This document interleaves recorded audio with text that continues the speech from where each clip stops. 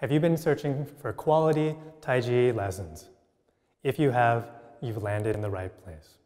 In this video, I'm going to explain about the series for the Tai Chi beginner form.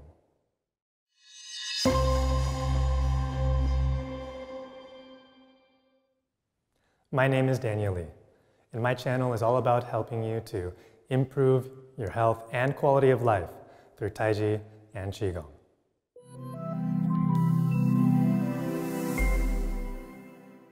What is the Tai Chi beginner form?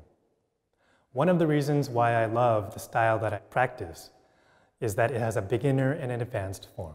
The style of Tai Chi that I practice is called Wu style Tai Chi, practical Tai Chi Chuan, and Wudang Tai Chi Chuan. The beginner Tai Chi form is also known as the square form.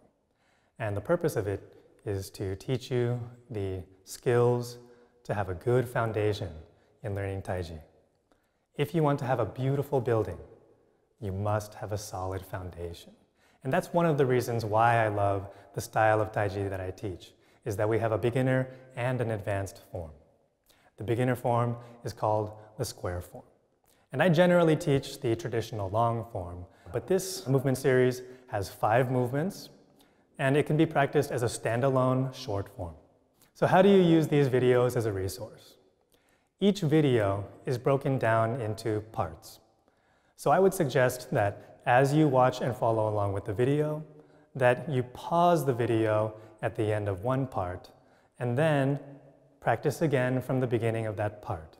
When you start to feel comfortable with the movement, you can try doing it on your own.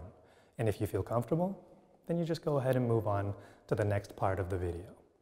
And if you don't feel comfortable, then you want to go back to the beginning of that part again and just to continue that process until you feel comfortable with the movement. The most important thing is to know that you will get the movement.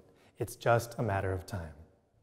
I hope that I have clearly been able to explain to you what is the Tai Chi beginner form and how to use this video series as a resource. If you found value in this video, please comment below to let me know. Your comments really help to inspire and to motivate me to create more valuable content for you. If you would like to stay updated with my videos, please click on the bell icon below. Thank you for joining me, and I will look forward to seeing you in the next video.